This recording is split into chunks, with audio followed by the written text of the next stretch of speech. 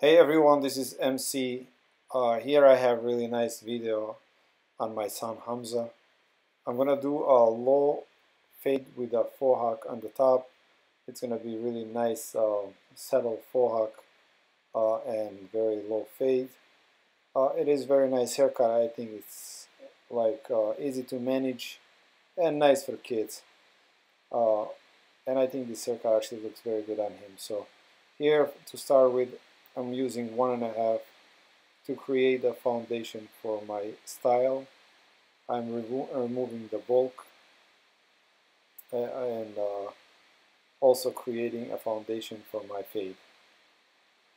So this step is very important, that you strike the guidelines, that you create a foundation for your haircut, and it's easy also to fade from 0 to 1.5 versus 0 to whatever is on the top. So this is a very simple way to do it, and it gives you maximum quality with very efficient time.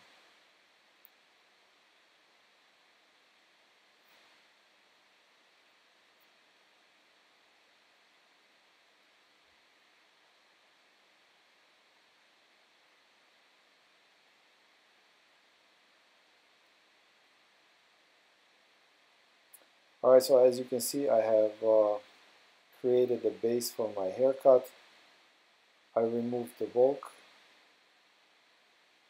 I created a shape.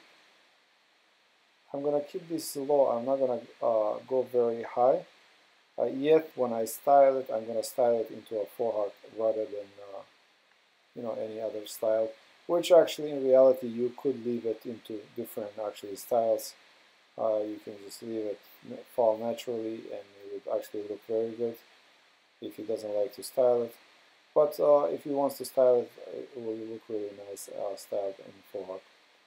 So here my next step here is I'm going to start my fade, and I'm starting with my magic clips here with a closed blade. My blades are adjusted to 0, so this is actually cutting pretty close, and I'm starting my fade there. So this is my second step. In my fading system there is basically 3 steps. The first step is to create a foundation for your fade, which at the same time creates the base for your style, as well removes the bulk.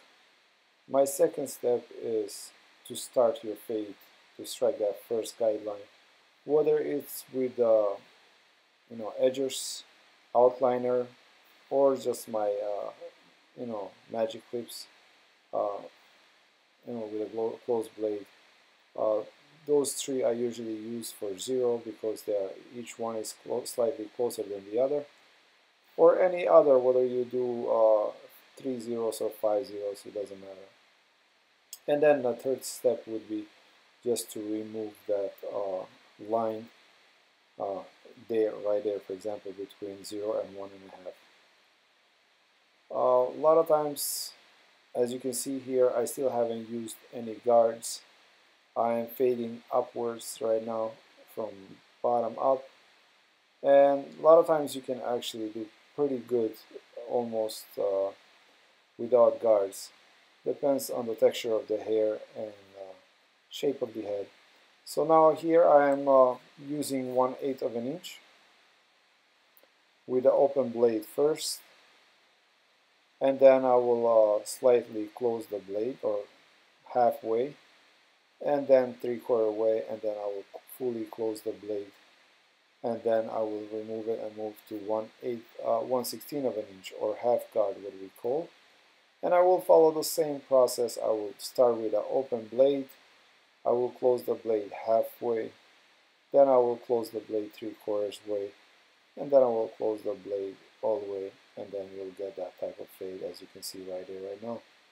So really it's pretty simple. There is no really, it's not rocket science there. As long as you can do the first step, the bulk removal and the foundation creation properly, really everything else is almost very simple. The fading is very simple. As you can see, the transition between my side and the top there is very small, so it's going to be easy to blend that, to remove that line and connect with the top. And that I can do probably with a razor or blending shears or regular shears, depends on the choice I usually make. The way I make choice for that usually is based on the texture of the hair, the style I'm trying to create, shape of the head, and so on and so forth. So that's pretty basic. Over the years, I have created a system, barbering system. I honestly feel this is a complete system. I have somewhere between 40 and 50 techniques. I have written them down, described them. In future, I would like to make at least some type of like a notebook or a book, if you like, electronic book, and also videos on all my techniques. But basically, the system consists of 4 categories. It has a clipper category, which is fading and different techniques with clippers. It has scissor category, which has about 10 different techniques with scissors. It has a razor technique, which also has 8 to 10 different techniques, from sculpting, shaving, shape up, from a razor over comb, razor with a comb, razor notching, razor point cutting, and so on, razor layering. There are actually quite a few different techniques. And then also blow drying styling as one category. And to be honest, that is the most difficult category to master, the styling of long hair. To learn how to properly control the blow dryer and the brush to make them work in a harmony together. How to comb your hair after you blow dry, that your combing doesn't contradict your blow dryer and your brush. But also you want to make sure that your blow dryer doesn't contradict your brush when you work. And honestly, it seems like crazy until you really start working on this. And once you get going, it becomes really addictive. And it was really, for me, a great experience learning how to blow dry and style for the world competition. It really takes you to levels that you don't even know that is possible to do with a blow dryer and a brush. So yeah, my system has about 40 to 50 techniques, and it really is a full system. So now I'm done with the sides. I have really nice side fade, as you can see, starting from 0. Now to connect the sides with the top, I'm using scissor over comb. Scissor over comb is an extremely difficult technique to master. Really, I mean, we do it every day in a barber shop and in a salon. And it seems pretty simple, but it's really, for me personally, one of the most difficult techniques to master. People ask me, why do I use both hands? Is it just a show? Or, really there is benefit to it? I honestly, personally believe that there is a huge benefit from using both hands. I am not ambidextrous. I am only right, but I learned how to properly use scissors in my left hand. It was a challenge at the beginning, but right there, for example, is why you have to learn to use a right and left. You see right there? So it is a lot easier right now to use left here versus using a right. Those are some of the situations. But besides that, you want to give a break to your right hand, especially if you are busy. Over and over doing this, you develop a carpal tunnel and other issues with your hand. So you have to give a break to your hand and, basically do half of the work with one hand and the other half with the other hand. It was not quite easy at the beginning to learn, but if you are persistent, you will definitely make it. Winners never quit and quitters never win. So now I'm switching here to my right hand. Another benefit that you have when you are using both hands, you are not always leaning to one side. So now I'm leaning to my right side. When I switch to cut with my left hand, I will be leaning to my left side.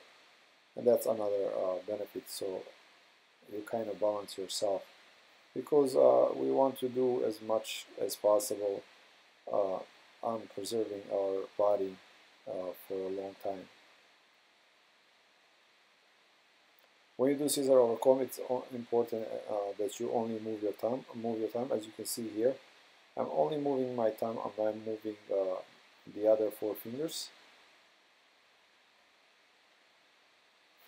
And I like to give shout out to all my followers from around the world, from pretty much all the countries, from Brazil, from Argentina, in general from South America, Mexico, from Europe, France, Sweden, Hungary, Romania, Serbia, Montenegro, Bosnia, and all other. It was great meeting some of my fans in France when I was there in September. Shout out to all of you guys, and if you have any questions or suggestions, please feel free to post them and ask any questions you might have. We learn from each other. I learn from you, and you guys learn from me. So now for the top, we're gonna use the scissors.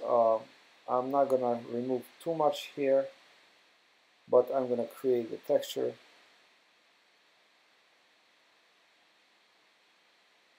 So I'm gonna do some point cutting, and mostly I'm concentrating on creating a texture for that texture look instead of removing much of the length.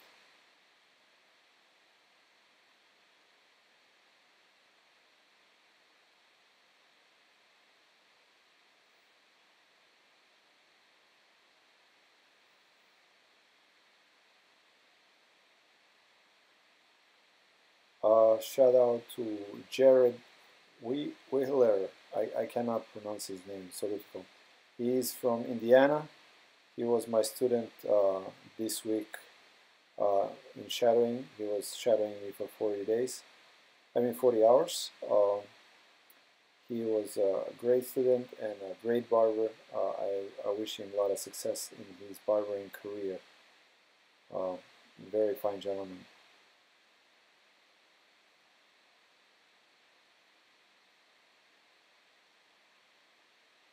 As well, I like to shout out to all my previous students that came to see me from around the United States.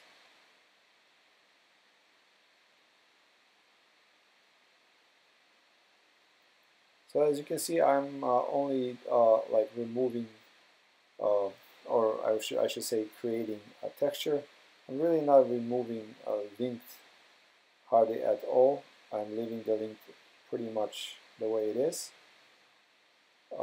but just creating a texture so when he styles it, it looks slightly messy.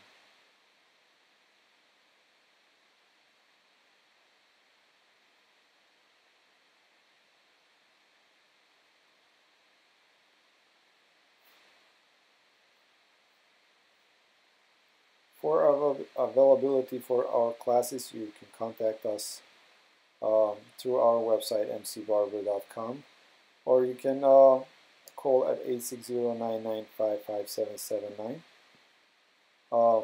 We do 40-hour classes where you can come and shadow us for a week, or we do as well private classes on Sunday, Monday. As well, if you like, you can host one of our workshops in your salon, and we will be more than happy to come to your location as well.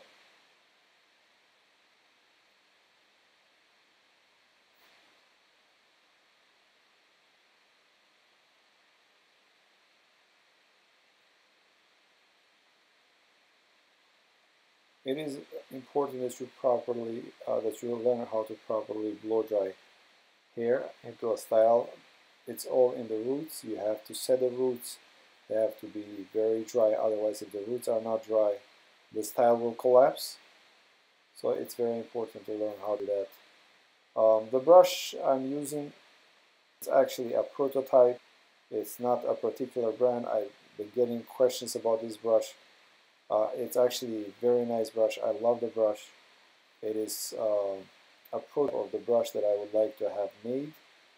It's very firm. It's 9 row. It's very light, and it's a very nice brush. As for now, it's not possible to get it anywhere. But in the future, I really hope that I will be carrying this brush myself. As for my razor, I still have some left. There is limited amount available. Hopefully, I'm really hoping that I will be able to get them again. I have to contact the company and say they want to make that particular razor for me, because that was only the art edition from United Salon Technology.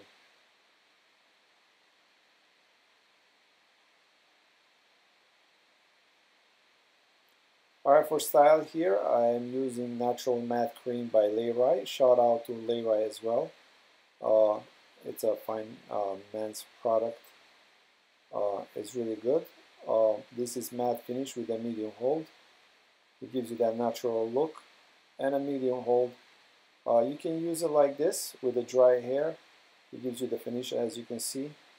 And sometimes if the hair is longer, you can use some hairspray as well. Alright guys, so there it is. You have a low fade with a nice Fohawk. This is your before. I damped the hair slightly, as you can see, and comb it down in the direction that it grows, and then I start cutting. And now, as you can see, this is your finished look. It looks really nice on Hamza. Alright guys, thank you for watching. I really appreciate it. Please follow me on Instagram. It's the MC Barber, THEMC Barber, one word. My Facebook is MC Barber. mcbarber.com is my website. Please subscribe to our channel if you haven't subscribed yet. I would really appreciate that very much. And in the future, I'm planning to start to do review on all the tools and products that I use. So tune in to my channel to find out what type of tools do I use and why do I use them, and what type of products do I use and why do I use them. So you can learn my system, MC Barber system, and then hopefully it will bring you a lot of success. Thank you for watching. I'm MC Barber. Until next time, take care of yourself.